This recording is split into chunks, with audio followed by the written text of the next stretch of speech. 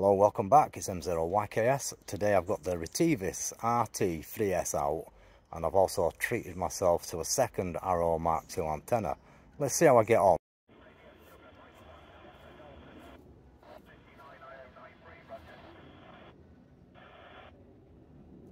So yeah, we've got a bit of activity.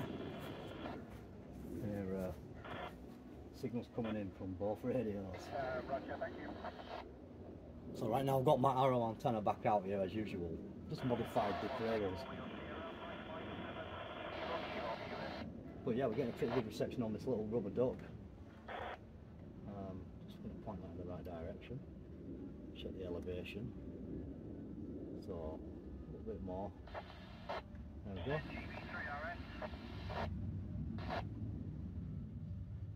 So GB3RS coming in.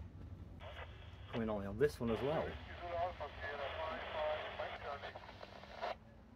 Not too bad.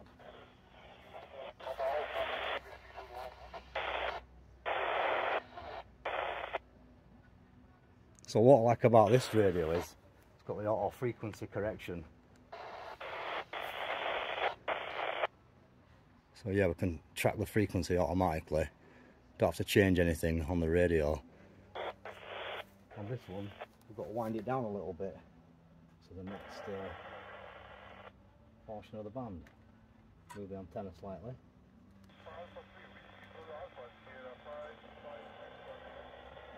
Drop the squash down.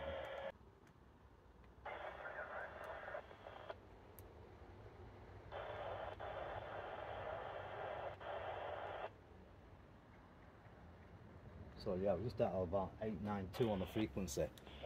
So as you can see, this is counting down nicely. Bang on frequency, so no correction required there. I've had to actually update the couplers on this using the OpenGD77 software. So just plug the radio into the PC, update the latest caps, and I've added a couple of other birds to it as well. I'll do another video showing you how to do that later. So I'm going to use this with its own dedicated Arrow antenna. It's M0YKS stroke SAT. Yeah, I'm just outside. I'm playing around with this RETEVIS today. So I've had this one for about 12 months. You know I've got the other two. I've modified the cradle and everything's good on that particular one. So yeah, I've got this one because I want to basically want to use it. So I've updated the satellite list. We've got SO124, SO50, ISS. Let's see what else we've got of interest. Got some in last night. Easy enough to do using the software. So I've got AO123 in there as well. So a couple of FM birds, and hopefully we'll get a few new ones. We've also got the DMR coming in.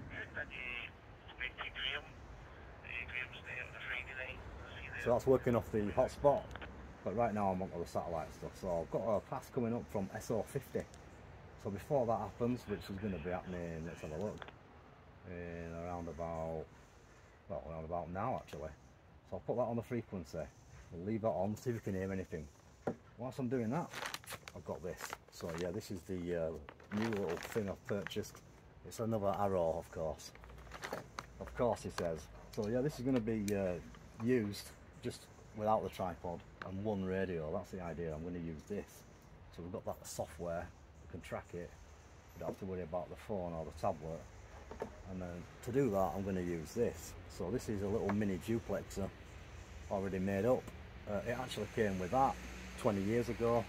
Took it out of the base and I've had it in a drawer sitting collecting dust, and I've often wondered if I'm going to ever use it, so now's the time.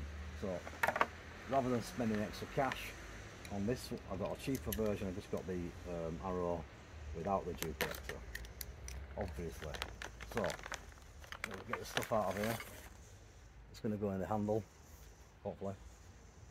I'm going to do that first. So I'm just going to pop this plug out, blanking plug, little black blanking plug. And I'm going to get this, oops, oh dear, right there. I'm going to get this duplexer and feed it in carefully. That's going to drop in. I've done that again. That's going to drop into there like that. And then that's just going to feed down once that's in. Twist that and lock that and push that up. Pretty neat. So that's fully fitted in the handle, perfect. So next stage of the game, get the second part of the boom, drop that into there. I like how they've got the copper connecting pieces for this block section. Nice snug fit.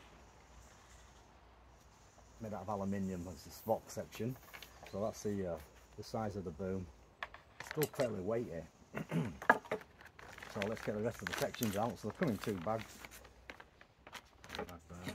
With the screwdriver. Stand the radio up. I'm expecting this pass to come in. I'm just going to move this antenna. See whether we can pick anything up on this. Whilst we're listening to 436.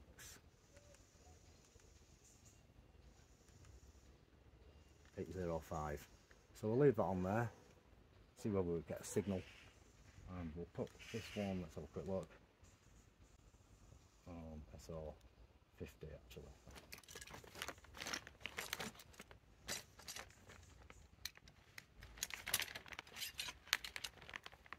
Nicely constructed. Like I say, I've had one for a long time, so money well spent. I've had that one for 20 years. I was just working it out. It's roughly worked out at about £8 a year, if that.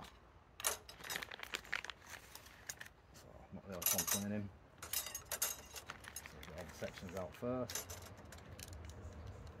Easy enough to build. I don't really need the instruction manual. I'll let you have a quick look at the instruction manual. So it comes with the instructions, shows the assembly, how it all works, detailed. But I've obviously already got one, so I should be able to assemble it without looking at the instructions.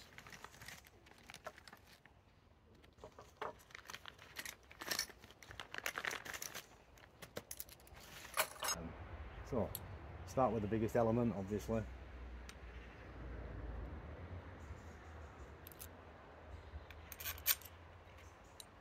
I do say they can assemble these antennas in 2 minutes. We'll see. I'm not going to rush. I'm on holiday. So yeah, if you're thinking about buying a satellite antenna of your own, I can highly recommend these.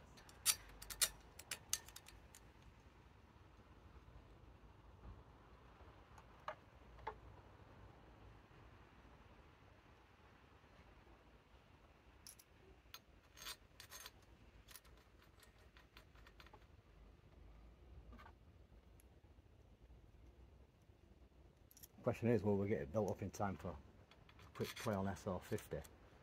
We'll see. So that's the 77 side taken care of, easy enough. Let's do the 2 metre side. So same plan, get all the lengths out, organised, so we know that the resonant length.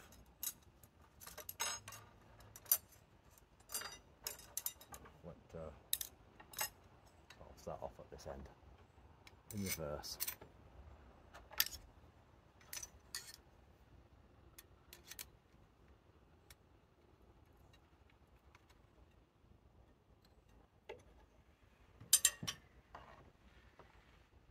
I'll avoid connecting with my other antenna. Okay, where's the knob? There it is.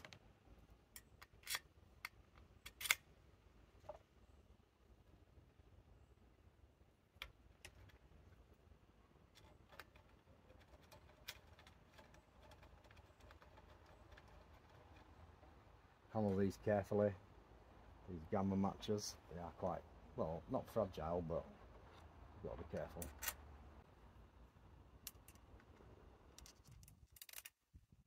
So we're built up. I don't think it was quite 2 minutes. I think maybe it'd been a bit longer. But okay for my first go with this particular antenna. So just got to find the connectors now. So luckily the longer one goes to the 145 because it's a proper RO duplexer. So it's all pre-made. I may have to just slacken that off, turn that a little bit, nip that up first, and then nip that down. That's on. And then this next connector, BNC type connector, is going to drop on to the 77s. We'll do the same procedure, slacking it off, spin it around to connect. Maybe I just got it carried away in the boom with the length. Feed that on, line that up. Give that a good nip up. Make sure you do the same with that once you're happy with it. Okay, so that's the build. Start back up where it belongs. Possibly cable tie them out of the way, but we've got those anyway, so that's the build. Looking good so far. So all I've got to do now is connect my RETEVIS, which on this one I'm quite fortunate because I've changed it and I've got the BNC quick release antenna. Incidentally, this is a good antenna, this little portable antenna which I picked up the Nagoya, and it's Nagoya from AliExpress, NA70 or 701 UHF VHF. Nice little piece of kit, cheap, works well. So I've got the quick connectors and I can just pop that on and I'm in business. So we've now got the sat band up and running and the bird is in range, so I'm just going to turn the squelch down.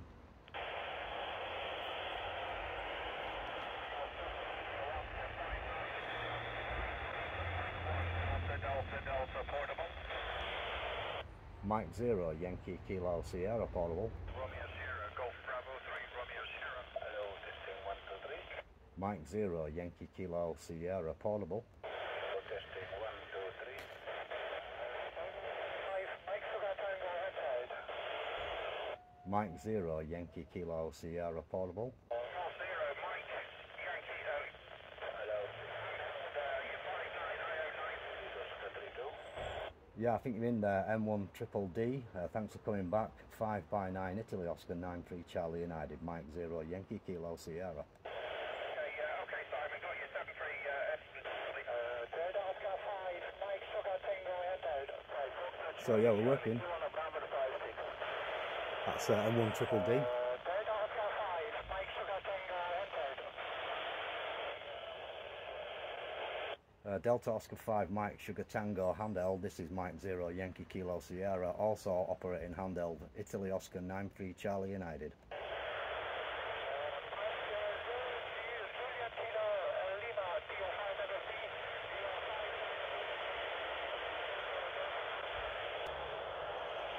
So I think that's pretty safe to say it's a winner.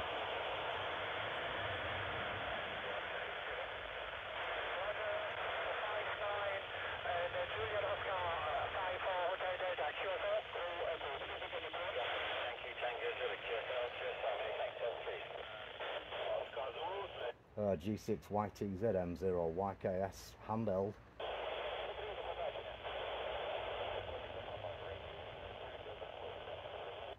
G6YTZ Mike 0 Yankee Kilo Sierra portable.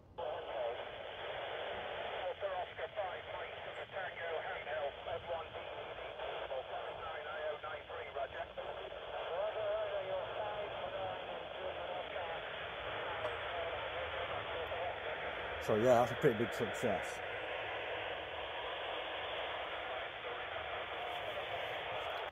So what I'm liking about it is obviously the ease of operation. We've got the bird auto being tracked. This is a bit like the camera.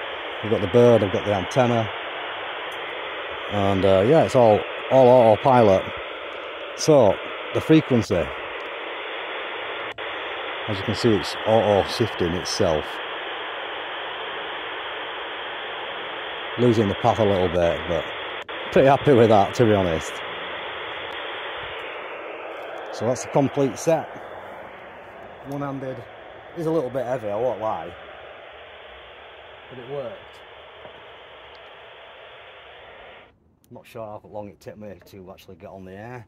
Obviously this one takes a little bit more carting around, but it works really well. So not that we picked anything up on that particular pass, but you can see how that one works. So that's that one on the tripod, which now I've got the handheld one. I just need the one radio with the duplexer.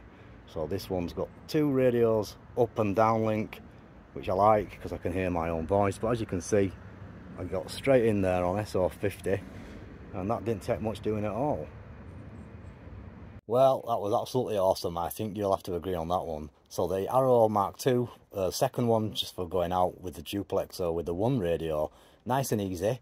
If you're thinking about getting into it, obviously that's probably the way to go, because if you get one of those RETEVIS RT-3S GPS versions, you can put the OpenGD77 package on, which has got the sat tracking with the automatic frequency correction. All you've got to do is update the keps, and you do anything apart from talk, aim it in the right direction, and you're on the air. Catch you later. And I just thought I'd have a bit of fun with that new antenna. It worked out quite well. See you soon.